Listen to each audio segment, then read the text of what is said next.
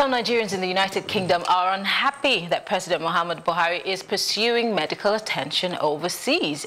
And it seems that Vice President Yemi Osinbajo's Aso Rock issues will soon expand to other issues as the security aides were seen beating a journalist. Wonders they say will never end. This is Plus Politics, and I am Maryann Okon.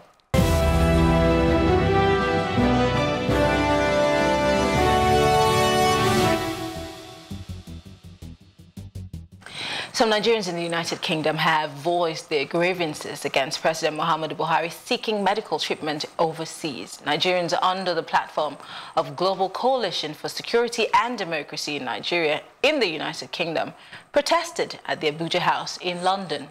The protesters, led by Gabriel Agbontaen, also highlighted the insecurity and lack of basic amenities in Nigeria. And joining me to have this conversation, because I cannot be talking about it on my own, I have Lolu, Elegbe, and Rahman, Adebiyi. They're both political analysts. It's good to have you join us, gentlemen. Good evening. Interesting. Yeah. I'm going to start with you, Lolu. It seems like the ban on certain protests has dampened the morale of Nigerians in Nigeria, so much so that the Nigerians outside have to do it on our behalf. But then it looks like protests don't really do anything to our government. Does this protest have any significance whatsoever? Short answer is no. I don't think it's going to make any difference. Obviously, I understand where they're coming from, because as a candidate in 2015, I remember then candidate Buhari made a promise about seeking medical attention abroad. It was part of the whole thing about building up our own infrastructure here. But I can't even count the number of times he's visited either the UK, Saudi Arabia, wherever. Are you not exaggerating here?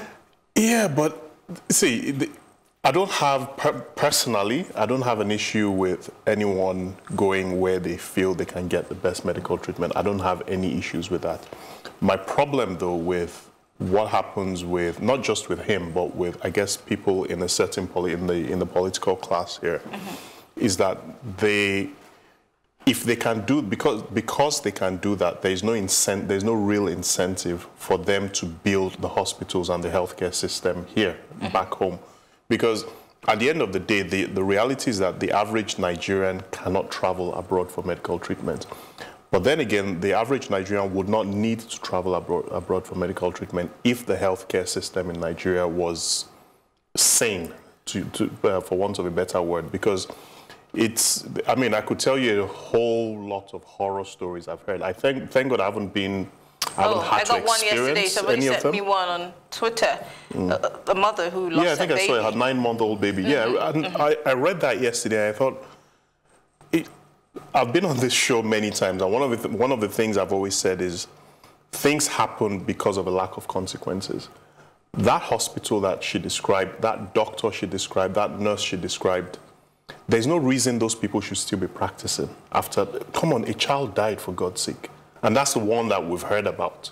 And like I said, I could tell you so many horror stories about these things. People being held accountable, because, you know, you say normally they should not be still practicing, but we've had so many people die.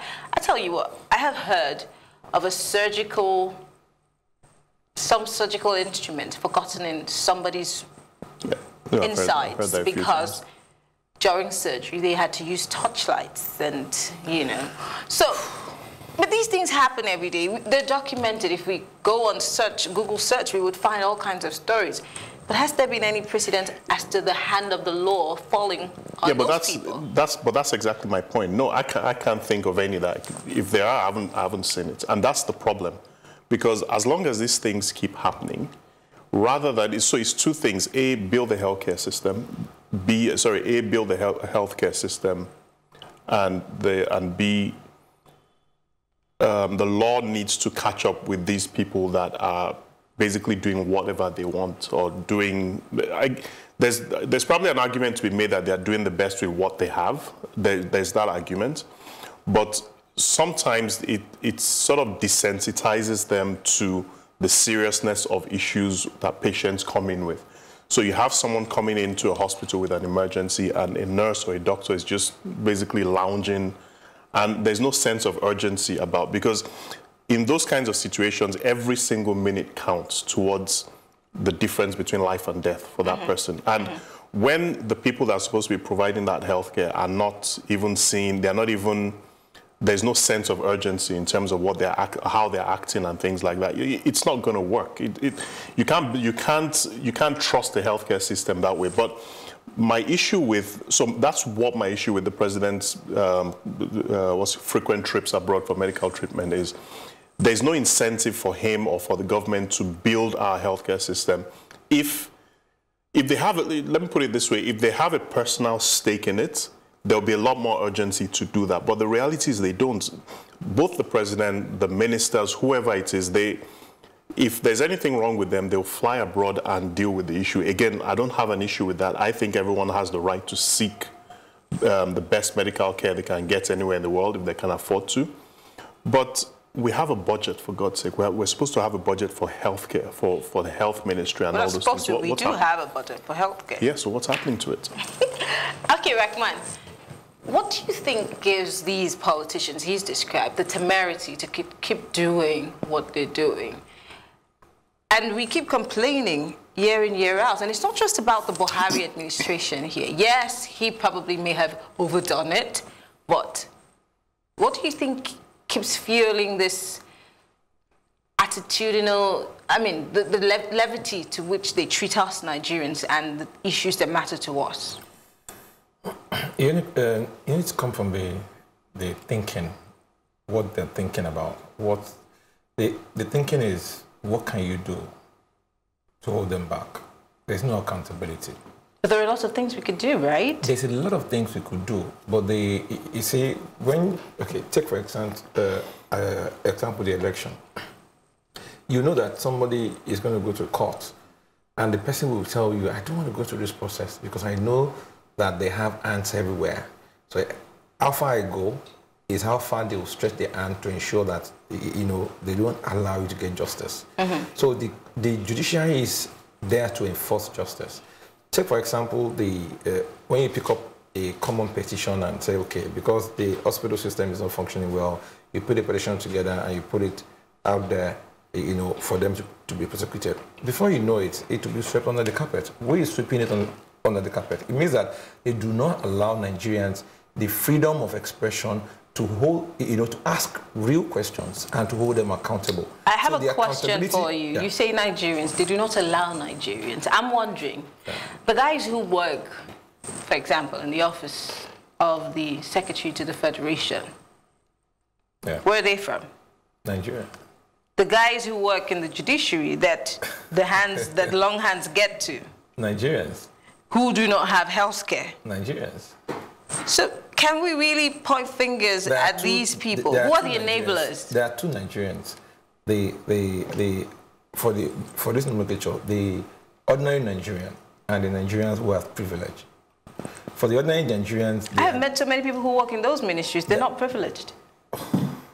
The institution that supports them, the people who they report to, are the ones who are meant to be held accountable. But when you do that, take for example this case of this hospital. I remember some 8 years ago, when they wanted to show us that yes, we can hold us accountable. And somebody reported a case like this. They investigated the case and then they put punitive measures on those people. But over the time, the attitude has diminished to a level that people are not even, they don't care anymore. They don't care to a point in which they, like even the bosses up there don't care, so why should I care?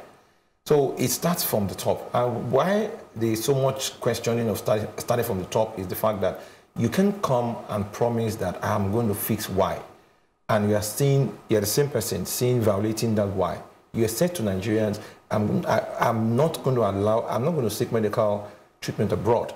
And I'm not going to allow all people who work in my cabinet or, you know, under my regime to seek medical treatment abroad. But in less than 6 months or thereabout, you're the first person who is going against what you told Nigerians. So how do you measure up that? And Nigerians have been crying in Nigeria. There's been protest. There's been protest in the Abuja House in London. So what's the outcome of everything? It means that some people feel that anything you say, it doesn't hold us back. What does that say about us as a country where those who govern us, no matter what we do, even if it's the only tool that we have to get some form of accountability, that's protesting, gains no attention? What do we do? Where does this leave us? Because it sounds like it looks more like pouring water on the back of a chicken. I think the problem is that we when I say we, I mean with the non-political class, I think we don't understand the power that we have. Because if we did, there are lots of things that wouldn't happen in this country. I can't remember what year it was when we had this Occupy Nigeria thing, when we woke up one morning and fuel had gone from, I can't remember how much it was. And the government had to retract that because protests and strikes and everything basically shut down the country. Now, we did that, well, I wasn't here, but we as a country did that successfully at the time. But who were the people who fronted? That was 2012. 2012. Yes, who were the people who fronted these, I mean? Of course, because it had the hands of the political class in it. Exactly. And this is it was. So can we not, as Nigerians, protest for a good cause without having political undertones or being pushed by politicians? That is the problem, because if you look at most protests in Nigeria, many of them are not spontaneous protests. Many of them are organized protests. That's the reality, and that's where the problem is, because when you have something that is that organized, it means there is an agenda driving it. So you can't really, the credibility of that protest goes into question straight away, because there's that agenda behind it. But if a protest, look at the protests going on in Hong Kong, for example. It's been going on for a long time. And Chile. Exactly. And Chile, there was the one in Ukraine a few years ago that led to their president resigning. So I don't think, so when I say we don't understand the power that we have, this is a democracy, or it's supposed to be a democracy. We as the people, if we're not happy with something, we can come out and say, no, we don't want this. I'm not saying disrupt the country or anything like that, but where it's clear that the government is not just doing the right thing, but almost like they are rubbing the wrong thing in our faces, then we should be able to say, well, no, you guys actually work for us. It's not the other way around. But we don't seem to get that. We don't seem to understand that. Like I said, with President Buhari, I mean, he's the president. Even if he wasn't, he's a Nigerian citizen. So he has a right to go abroad for whether it's medical, private visit, whatever it is, he has the right to do that. But the problem is, when it's done by taxpayers or on taxpayers' money, and it's done a bit more frequently than usual, there's that. And then there's the fact that he's doing that means the health system in the country. I've said this before. I just don't think, as long as you have an out, for want of a better word, if you have a medical emergency or a medical issue, where's the incentive for you to do something about the other 100 and something million people who don't have what you have? Because if I know that I can get away with doing this, or I know that, oh, I can afford to do this, there are over 100 million people who cannot afford that. But that's the thinking almost doesn't register, because you don't have that personal stake in it. And that's where my issue is. You took the words right out of my mouth, because, half the time Nigerians don't complain about stuff. They'd rather just sit and watch until it hits close to home. Absolutely. A former governor of Akwa Ibom State, now senator, or now minister, said he built a state-of-the-art or world-class hospital. Hospital. In Akwa Ibom. And then he took ill. Please, where did he go? He went abroad. There you go. He didn't even take ill. It was some minor incident of an accident. Of course, he had a small scratch. And the next thing he had was he had to travel abroad. The question is this. We have to put it right. We, as the people who have opportunity to speak on behalf of Nigerians, we need to tell the government that the life of every Nigerian matter. When are we going to tell the government? How are we going to tell the government? They're listening to us now, and what they build today they're not building it just for themselves. They're building it for their own heritage. Because I keep telling everybody, anything you do to Nigerians today, it has a way of coming back. Karma. is a law that is being, it's a law of nature. Anything you do, it will come back and haunt you. So why don't you endeavor to do the right thing? Because the question is, we keep going round in vicious circles of failures. We've been complaining about the X sector. Why don't you pick one sector and make it functional from beginning to the end? I wish we had pictures of health centers in this country. Last year, my friend's dad he had a stroke and we had to rush him to the hospital. It's a very big university teaching hospital, not in Lagos, by the way.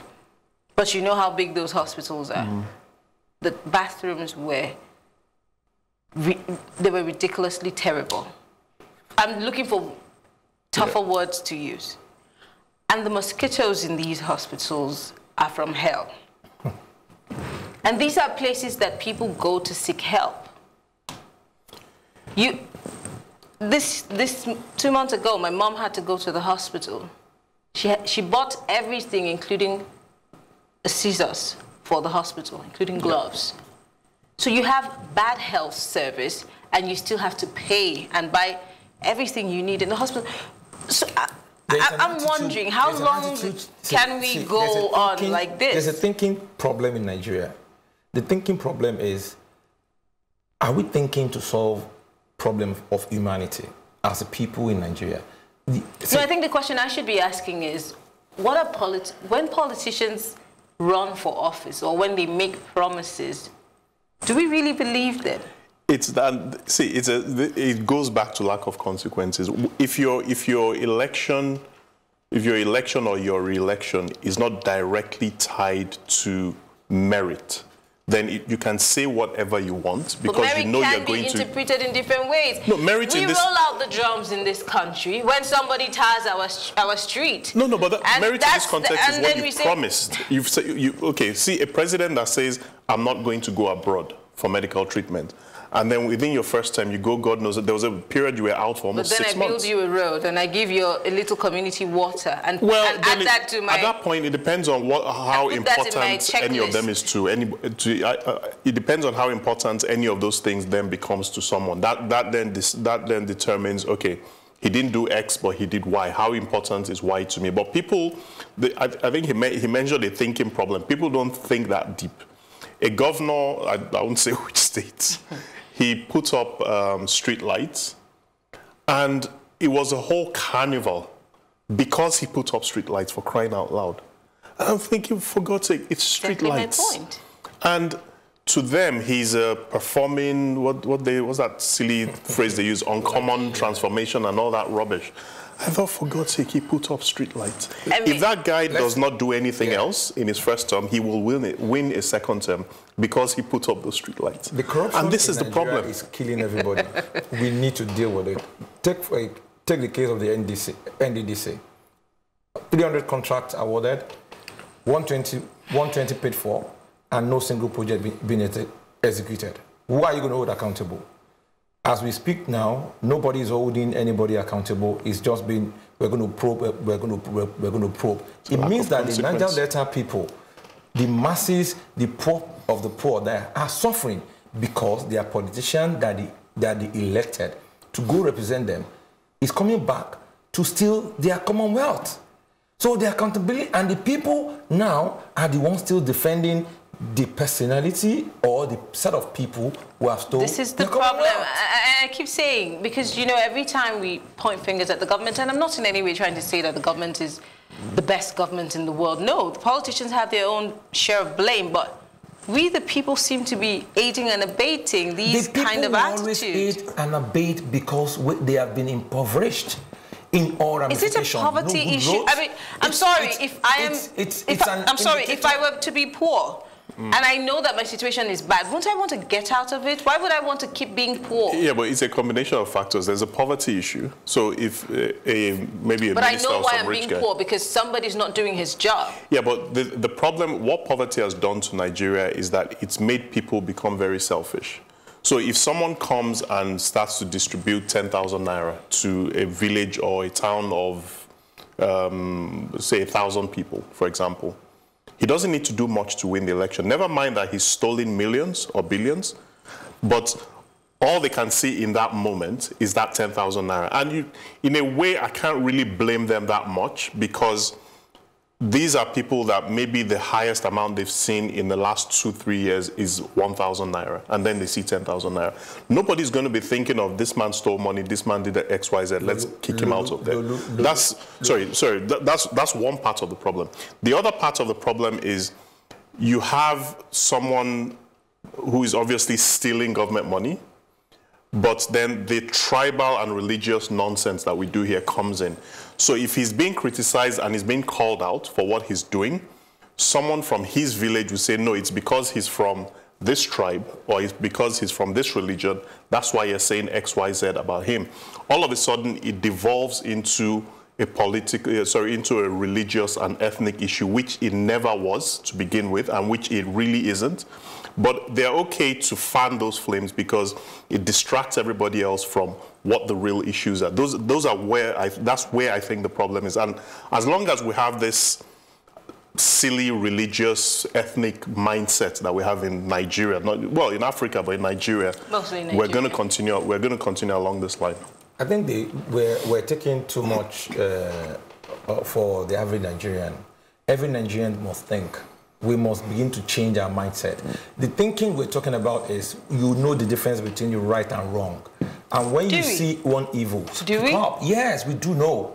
Because when we I think in this case you need to speak for yourself, because a lot of people don't know right from wrong. Oh, okay. No, I disagree with that. They know. They know. They just don't. They just pay a blind eye. Exactly. That's what it is. They do know. Everybody knows. They just rather face the other direction. When somebody is stealing you dry, the contract that you know is been awarded to better your community, and one person now corner the whole contract and put it in his pocket, why don't you take your family, because that contract has denied you your employment? Why don't you take your family and go sit in the guy's house or office to say, get this contract done so that it could benefit the larger community or the larger society at large? Nigerians need, I've said it time and over, Nigerians need to be told or explained to the approach of how to get our leaders to be accountable. I've said it. One, you don't need anybody's approval to file yourself in one line, put a placard, and go every day consistently. Do shifts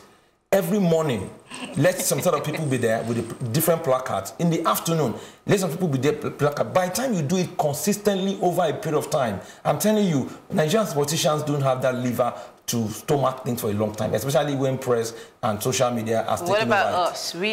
Do we have the staying power? It is the staying power that we need to develop. Yeah, but we need to develop this methodology of, when? You know, that's why we're saying it. That's why we're saying that if all of us begin to take things, because in Nigeria, there are a lot of levels.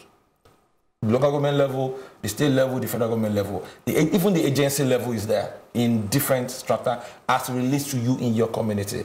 Take, for instance, government awards directly to 77 local government X amount of money.